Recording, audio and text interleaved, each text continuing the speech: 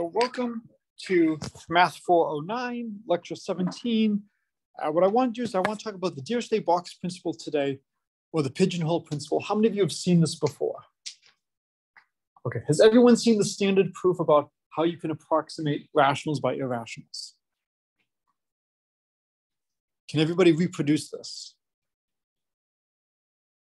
So what I want to do is I want to start off with the standard problem and then go from this to something that you hopefully haven't seen before. So it's not bad to start off with the original.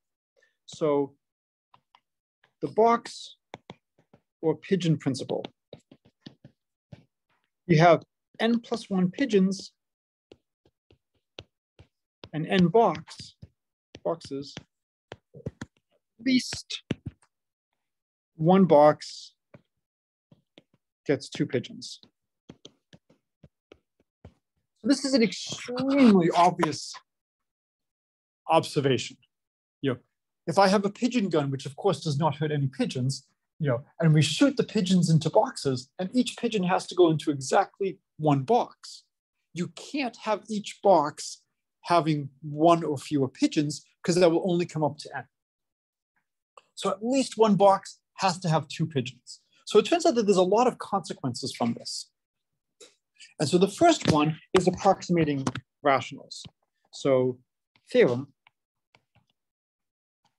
given any irrational number alpha, there exists infinitely many p over q such that alpha minus p over q is less than 1 over q squared. Okay. Why do you think I'm saying alpha is irrational?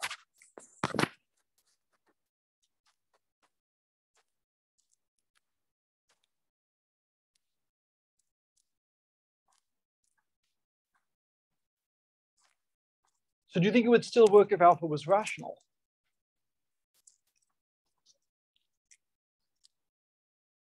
Do we have any condition on whether P over Q is prime or not? Let's say relatively.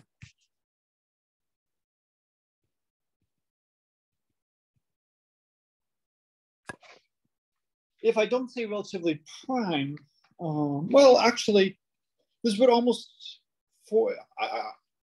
if I'm saying that there's infinitely many, I can't keep taking the same p over q, but just doubling each and tripling each and quadrupling each, because the denominator would be growing.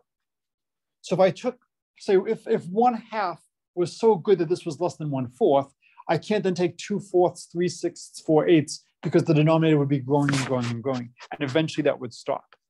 So it's good to say relatively prime, but if I don't have that, because I want infinitely many good approximations, I can't just keep taking the same one again and again and again. So the question is, do we actually need alpha to be irrational? To some extent, it's most useful when alpha is irrational. The goal is to take an irrational number and approximate it by rationals. Why might we want to do that? This is 21st century. Why might we want to approximate things by rationals? Yeah, for calculators and computers. Calculators and computers, you can only work with finitely many bits. And so if you're going to do that, you need to be very careful and make sure that you have something that is in the realm that the computer can work on. So it's a really good idea to be able to approximate things very well by rationals. To some extent, if I want to approximate pi to 14 digits, well, I can just write 14 digits after the decimal point, and then just do 3, 1, 4, 1, 5, blah, blah, blah, blah, blah, and divide by 1, 0, 0, 0, and I've got 14 digits. The problem is this is expensive because the denominator is very big. If I want 20 digits or 40 digits or 100 digits, I end up having huge fractions. So when we're trying to measure the quality of an approximation, it's really not that impressive to approximate a number well with a very large denominator. Is it hard to approximate any irrational within 1 over 100? So without loss of generality, all of our numbers live in the interval 0, 1. So let's say I give you an irrational number in 0, 1. Is it hard to find a rational that's within 1 over 100 of it? So how can we find a rational within 1 over 100 of an irrational number in 0, 1? Give me a constructive procedure. Yeah, chop it into 100 bits. And look from, look at 0, 1 over 100, 2 over 100, 3 over 100, 4 over 100. If I keep walking in steps of 1 over 100, I'm going to eventually go from, before it to after it. So I have to be within 1 over 100. So it's really not that hard to approximate any number to within 1 over q, right? 1 over q is not impressive. It's just walk. 1 over q squared, that's impressive. That means, if q is 100, then this is 1 over 100 squared. That's something that's non-trivial. Okay, and so the proof is as follows. So fix a big Q, look at, say, alpha, 2 alpha, 3 alpha, ... Q plus 1 alpha mod 1. So I look at the fractional parts. 2 of them have to lie in the same interval of length 1 over big Q. Why?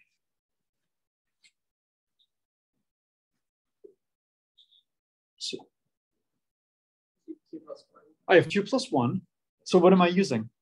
Yeah, not surprisingly, I'm using the pigeonhole principle. If I have Q plus 1 objects, you always have to figure out when I'm doing the pigeonhole principle, what are the boxes, what are the pigeons? So by box principle, at least 2 in an interval, say 1, let's do, K over Q, K plus 1 over Q. Okay, so maybe we would have A1 alpha minus P1. Maybe I'll do Q1 minus Q2 alpha minus P2 is less than 1 over Q. Okay, and what am I doing? Well, if I look at the fractional parts, I have to subtract an integer. So let's let P1 be the integer I have to subtract from Q1 alpha so that it's now a number in 0, 1. And let's let P2 be the integer I have to subtract from Q2 alpha so that it's in the interval 0, 1. Now, if I look at their difference has to be now less than 1 over Q because they're in the same subinterval. Is it possible that it might be exactly equal to 1 over Q?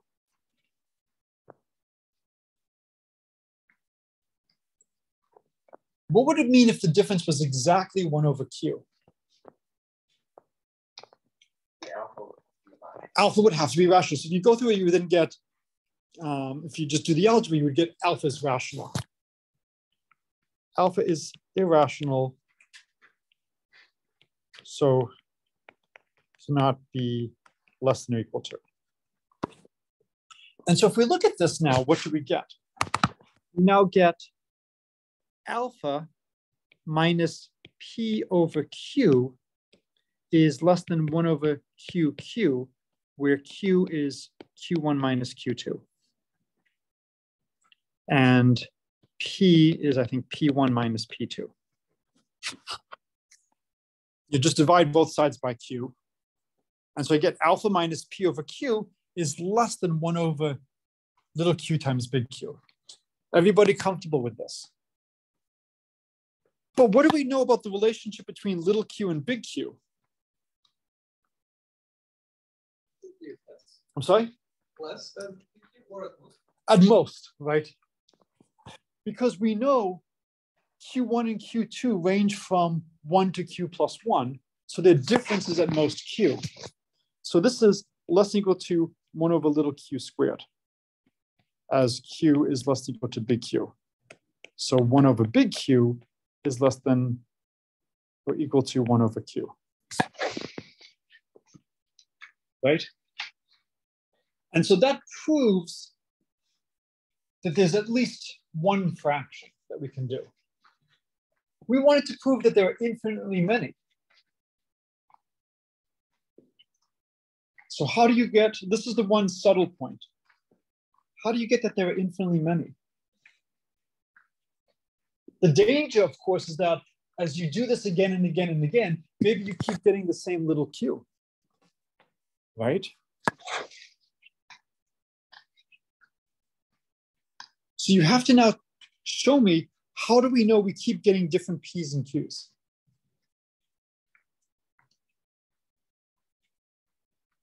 Was this point covered when you did this proof the first time?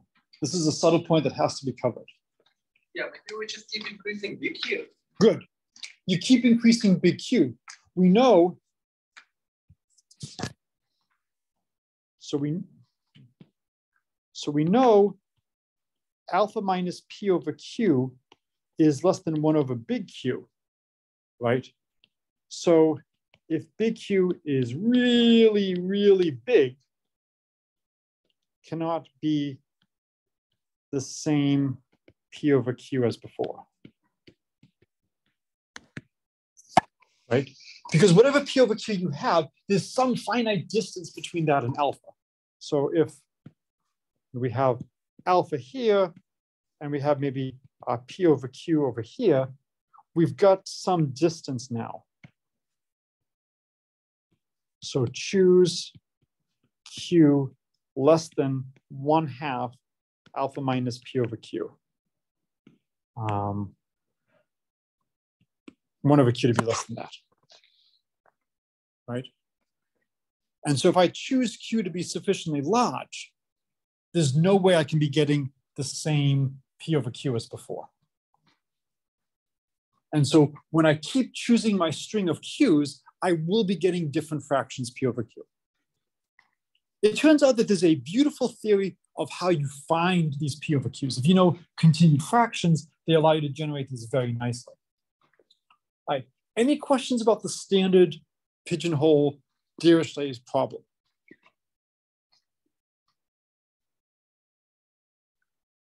How many people covered this subtle point when they first saw this? That you don't keep getting the same P over Q. So you've got to be really careful when you do these arguments. Okay. There's a lot of ways we can go. One way is to turn this into a number theory class, which we won't do.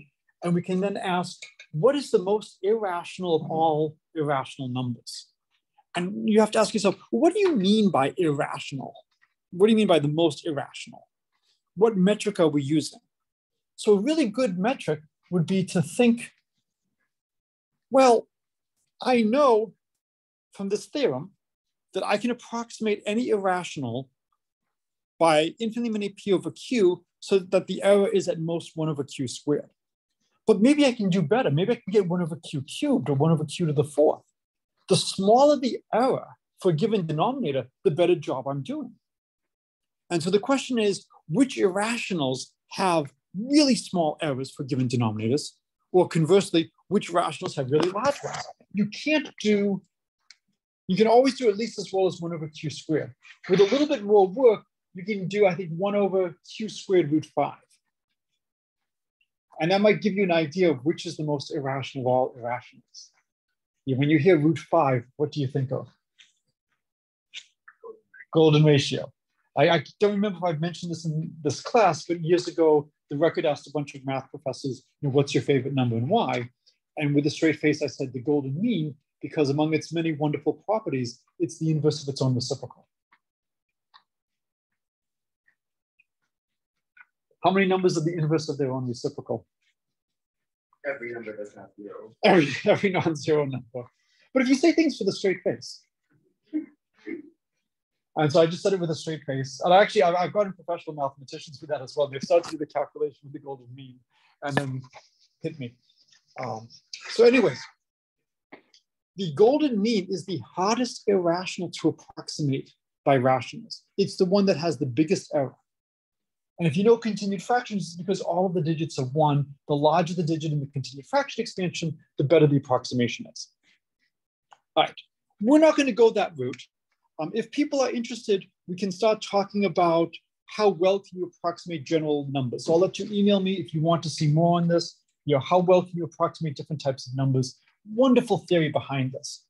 I'll leave it as an exercise for you to think about what would happen if we had a rational number. Do you think we can get infinitely many P over Q so that if alpha is rational, say alpha is A over B, do you think we can find infinitely many P over Q so that this is less than 1 over Q squared? Or do you think we can't do that for rationals? So a lot of things have a fundamentally different behavior if your number is rational or irrational, or a fundamentally different behavior depending on what type of irrational are you. Are you an algebraic number? That means, do you solve a polynomial with integer coefficients in finite degree, or are you a transcendental number? All right. What I want to do is I want to try to do something that you hopefully have not seen before. You've seen simultaneous approximations. Well, actually, it's not going to be a question mark because we are doing it. So given alpha 1, alpha 2 irrational, find P over Q such that alpha I minus P over Q is less than 1 over f of Q for some good function f. Do you think this should be possible? Or do you think I need to modify the problem a little bit?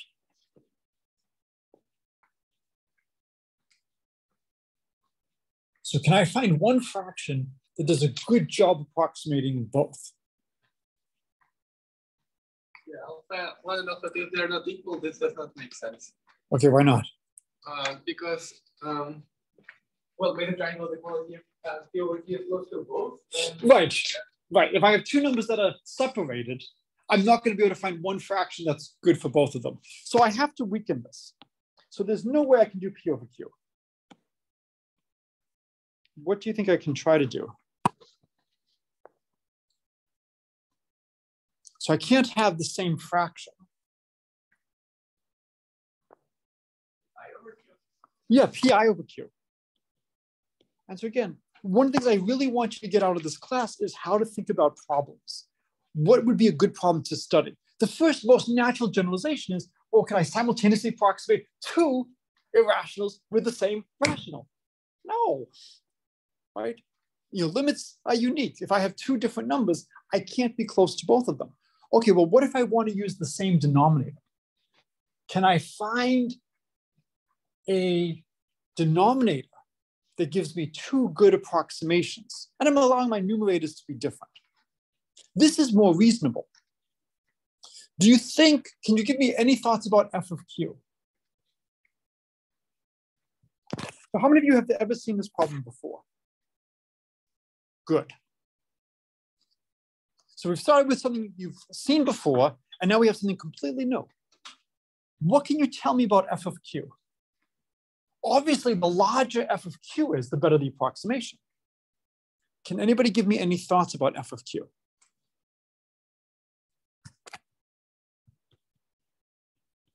It's at least q. Good. So the first is a lower bound.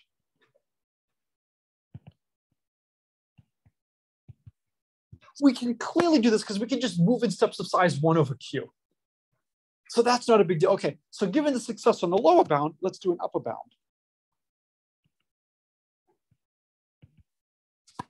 And it may not be something that you can prove right now, but maybe just your intuition.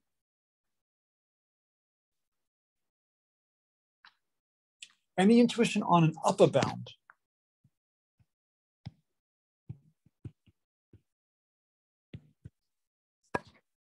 Probably not as good as the single approximation. Good. It probably shouldn't be as good as the one-dimensional case. If I'm trying to approximate two things, well, it's really hard to approximate one thing. But if I have to approximate two things, I'm going to be able to do better. If that were the case, what could you do if you want to approximate one thing? Just choose anything else, right? So it seems like it shouldn't be able to beat the one-dimensional case. Shouldn't beat the one-dimensional case. Now, it's possible that the argument we did in the one-dimensional case was not optimal.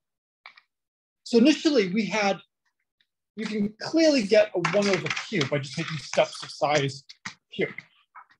And then by using the box principle, we got you could do 1 over q squared. Maybe we could do an even better argument and get 1 over q cubed.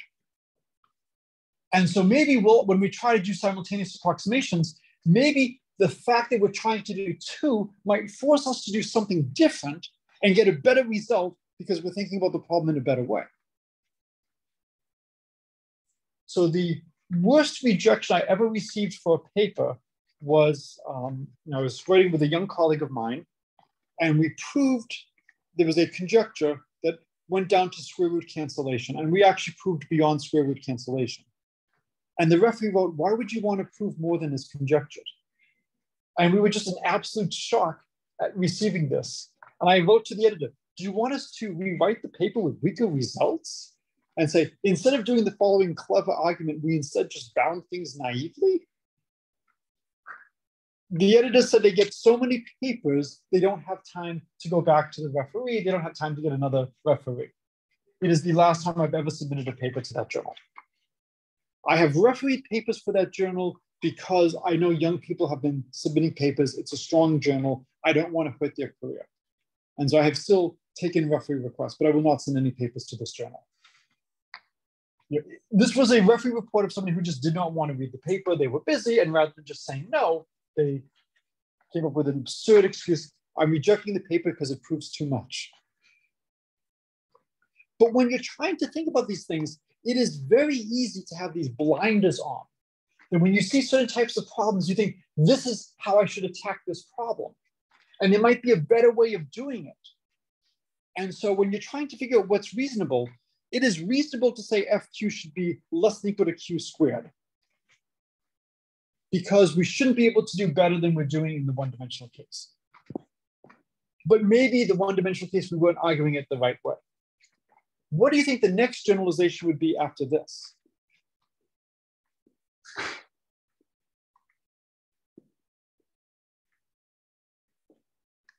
So the next generalization, so we initially did given some alpha. Now we have alpha 1 and alpha 2. What do you think is next? Yeah. And so if have, say, alpha 1, alpha, say, k that are irrational, we want alpha I minus pi over q to be less than 1 over, let's call it f sub k of q. What is the upper bound?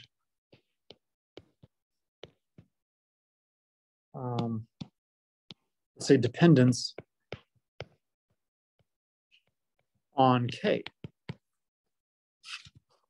As you increase k, what do you think is going to happen to fk?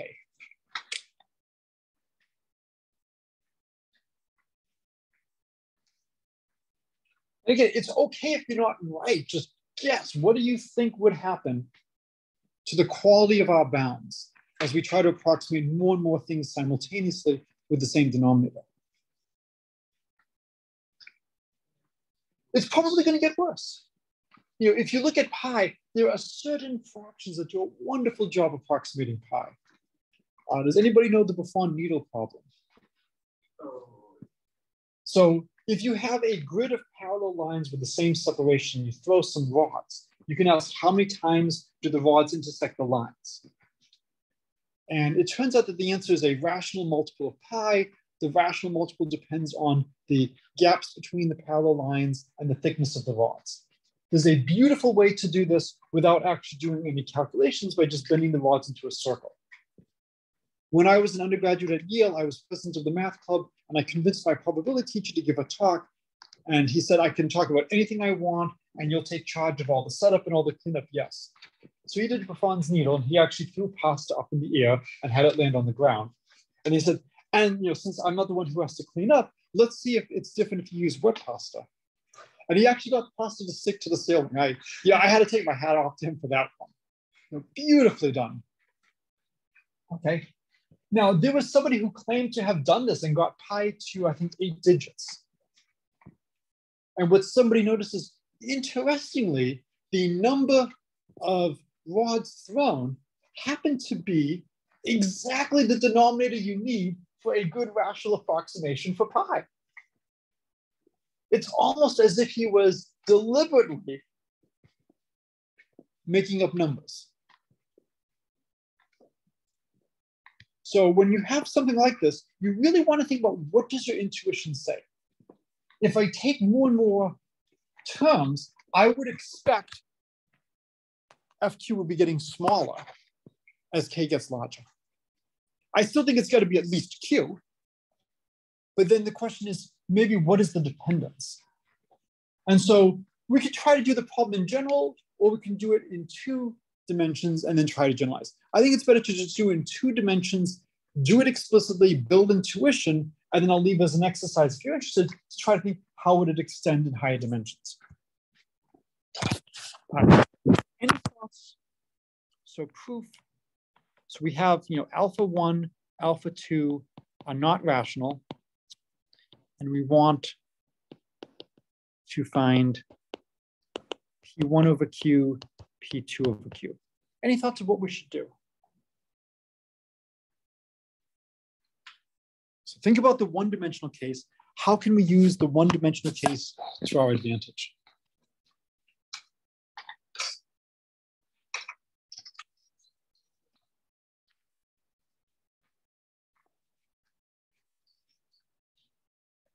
So what?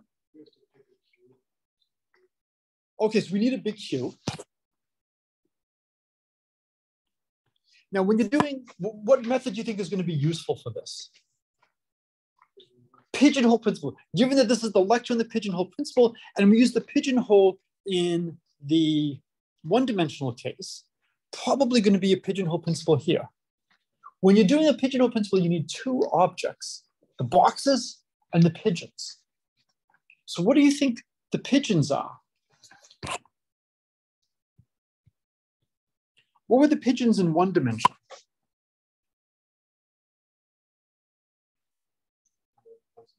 Multiples of alpha. So what do you think the pigeons are going to be here?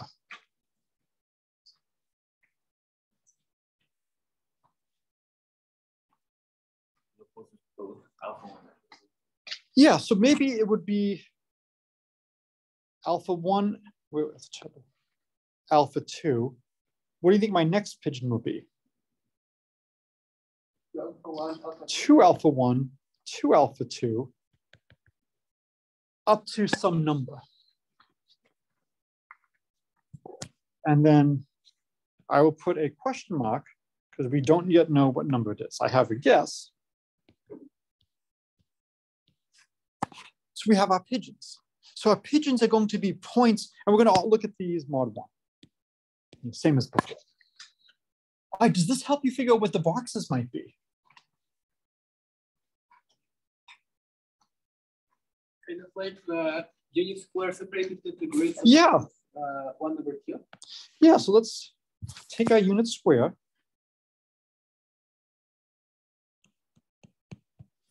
And this is supposed to represent just, choosing lots of boxes. So here is 0, 0. Here's 1, 1. And these thicknesses are 1 over Q, 1 over Q. So how many? So these are the boxes.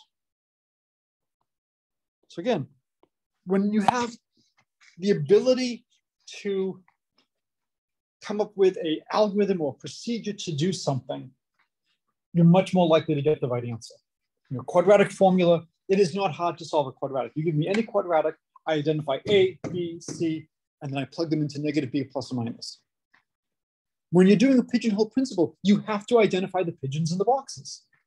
So just explicitly write down, here's my pigeons, here's my boxes. So this would be like maybe A over Q, A plus 1 over Q. Sorry.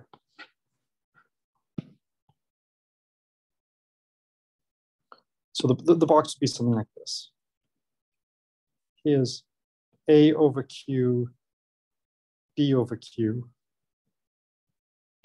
And then this would be A plus 1 over Q, B plus 1 over Q. Those would be the different boxes. So what do you think? How many pigeons do we need? Yeah, so question mark is q squared plus 1. That's how many pigeons we need. And so what can we deduce if we have this many pigeons?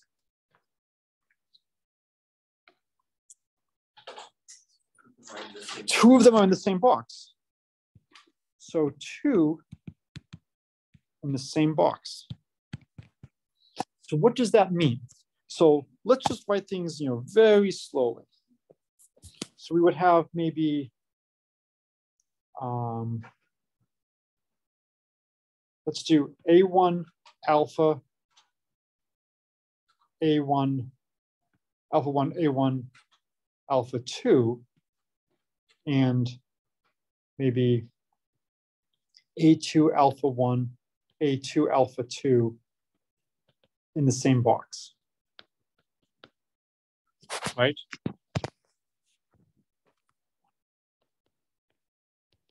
So what does it mean to be in the same box? It means A1 alpha 1 minus P11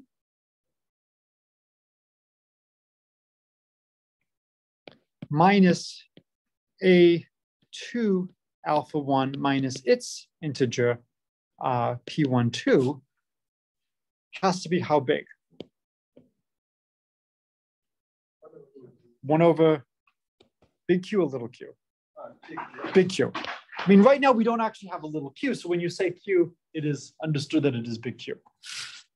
And so we would similarly have A1 alpha 2 minus P21 minus A2 alpha 2 minus P22 is less than 1 over big Q. So from the first, what do we get? We would get alpha 1 minus P1 over Q is less than 1 over little q big Q, I think. And alpha 2 minus P2 over Q is less than 1 over QQ. Here, little q is going to be A1 minus A2, which is going to be less than or equal to big Q. P1, I think, is going to be, it's related to P11 minus P12, . I don't want to worry about plus signs and minus signs, and you don't want me to worry about plus signs and minus signs. So we're all on the same page here. Wait, isn't that capital Q squared? Like little q equals. Oh, yes, it's less than equal to capital Q squared. Thank you. Yes. Okay. So we know Q is less than equal to Q squared. So 1 over Q squared is less than equal to 1 over Q, or 1 over big Q is less than equal to 1 over Q to the 1/2. Yes? Therefore, we get alpha I minus pi over Q is less than 1 over Q to the 3/2. Is this reasonable? We can write this as 1 over Q to the 1/2. The advantage of writing it like that is the 1 over Q is the trivial part. I've got to be able to do at least as well as 1 over Q, or I don't deserve to be standing at the front of the classroom. Right? Because I can just walk in steps of size 1 over Q. I can't help but be within 1 over Q. The extra factor of 1 over square root of Q is telling us how much better we can do. And so note, it's 1 over Q to the 1/2 versus 1 over Q from one dimension. So it's worse. 1 over Q to the 1/2 is much greater than 1 over Q if Q is large. Right? Okay. Conjecture. If we have alpha 1 to alpha k, then alpha I minus pi over Q less than 1 over q to the 1. K plus 1 over k, 1 plus 1 over k. It was 1 over q, q to the 1 over k. So why is that your conjecture?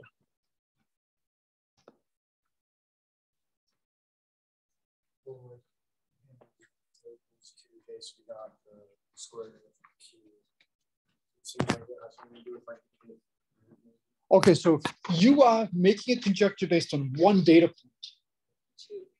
Good, we have 2 data points. So I was going to say, you could go into marketing.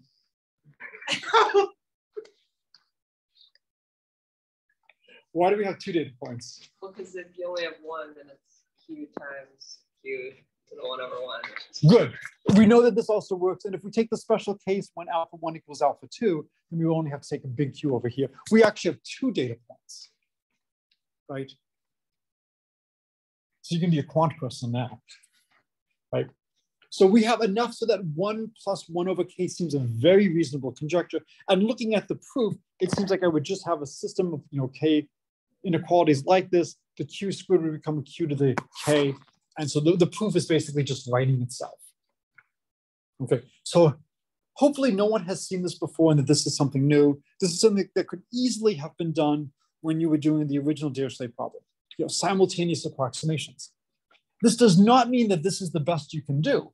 It just means if you're going to use the box principle and you want to just naively apply it in general, so what would be a natural question to ask?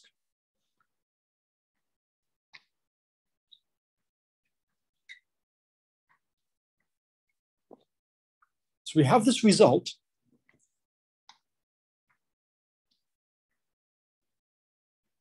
Connect to other things.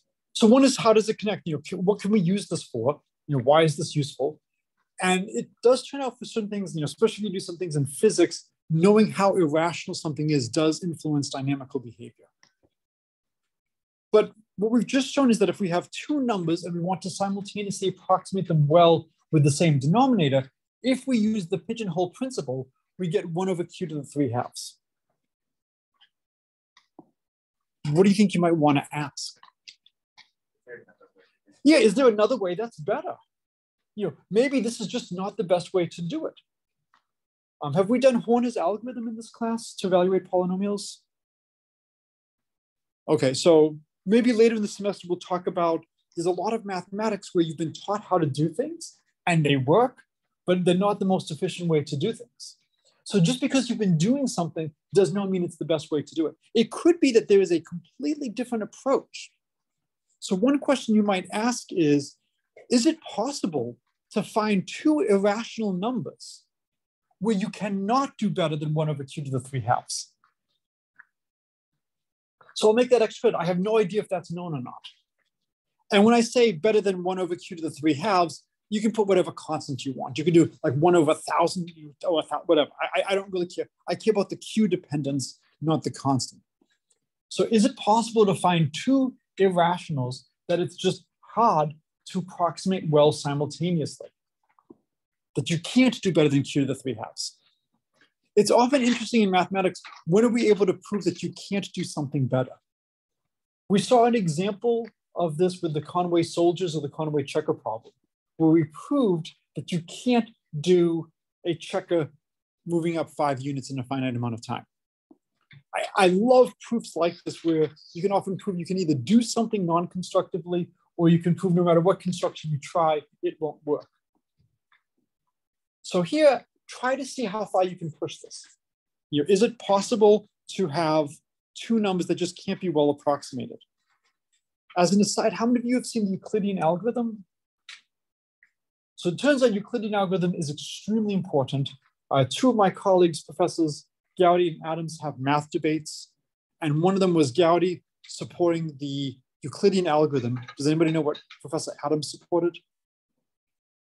Was it about like between algorithms or something? Well, there was Euclidean algorithm, I think it was versus, maybe it might have been the trefoil knot or something from knot theory.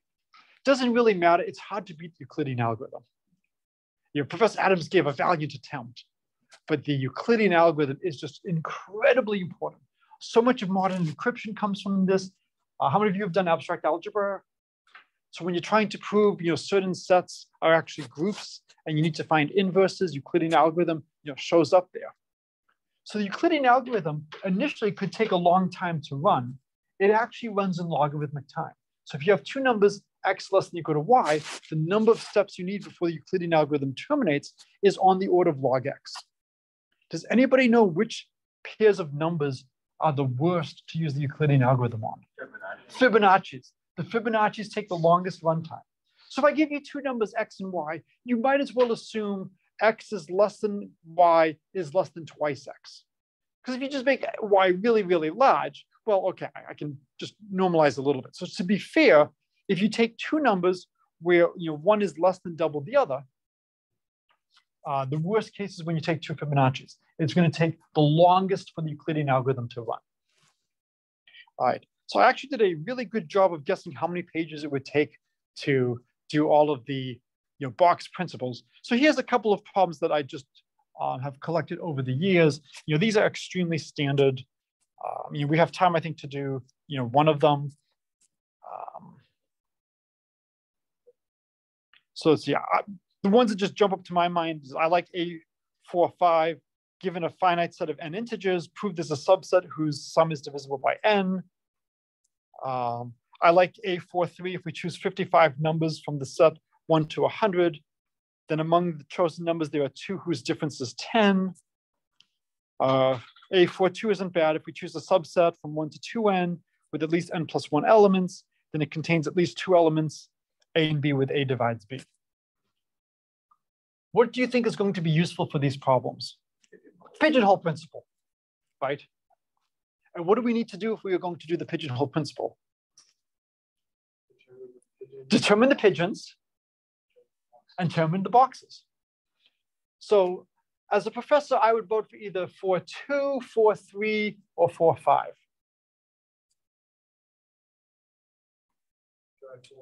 4-5. So life, first loud voice wins. And so since you spoke first, let's see if this works. Okay, so I don't quite think, okay, so it doesn't work because that's text. Okay, so this is, we have a set of integers. Okay.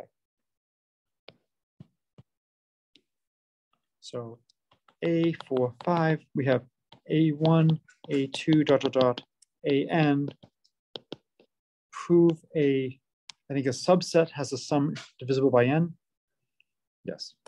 Prove a subset has a sum that is divisible by n.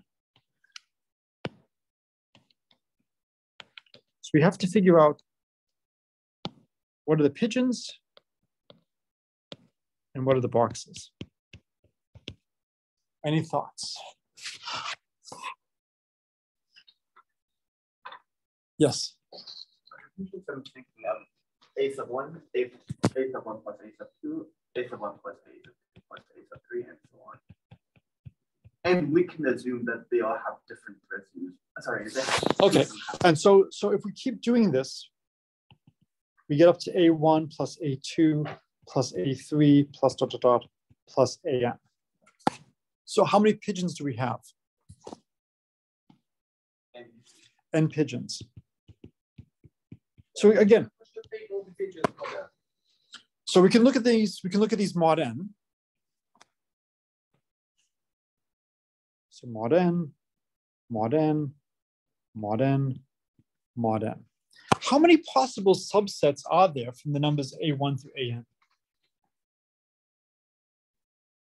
2 to the n, maybe minus 1. 2 to the n minus 1. I have to choose something, right?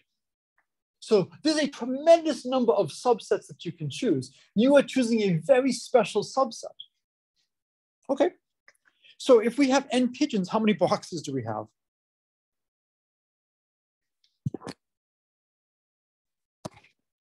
What can you tell me about the number of boxes?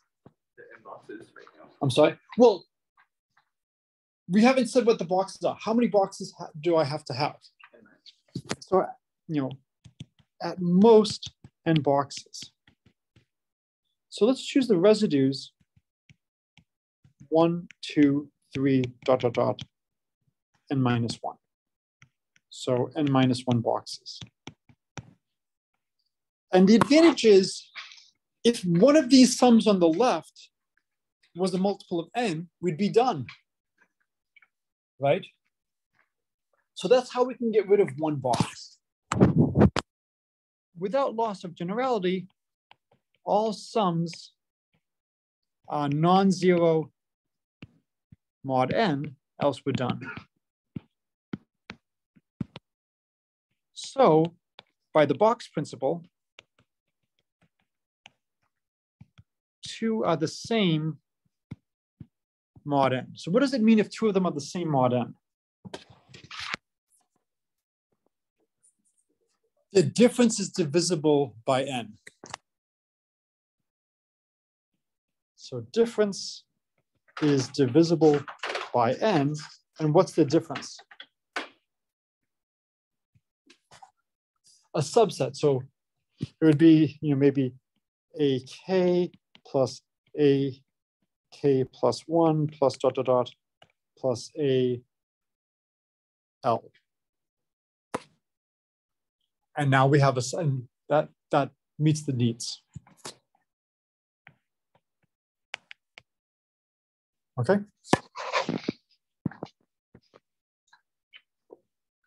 So when you see a problem like this,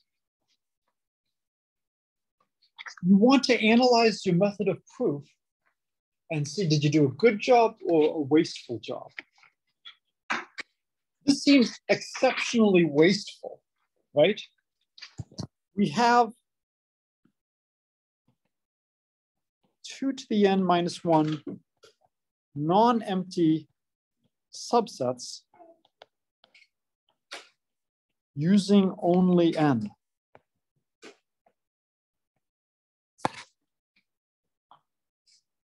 So do you think that we need to have n elements to have a sum that's a multiple of n, or do you think we could do it with fewer? No, all the entries are 1. Ah. So the natural question, if we have a1, a2, dot, dot, dot, an minus 1, must a subset be a multiple of n? And the answer, as you just said, is no. Consider 1. Well, I want the numbers to be distinct. You can fix it very easily. Yeah, n plus 1, 2n plus 1, dot, dot, dot. And what's the last one? I think it's n minus 1 times n plus 1. Or is it n minus 2? The first one is 0, so it'd be n minus n. Okay. And so this gives me a distinct set. So it turns out that you can't actually do it with fewer than n terms. You have to have n terms. So the proof, which seemed extremely wasteful at first, turns out it really isn't. So, it's a little bit of a surprising result. All right, so again, we can easily spend a lot more time on the pigeonhole principle. This is a senior seminar. If there are things you want to do in greater detail, email me. Otherwise, the goal is just, I'm going to keep throwing in things that I think are interesting that will try to relate to things you've seen before, such as the 1 over q, but try to push it a little bit further to things you might not have seen. All right, so this is a good place to stop.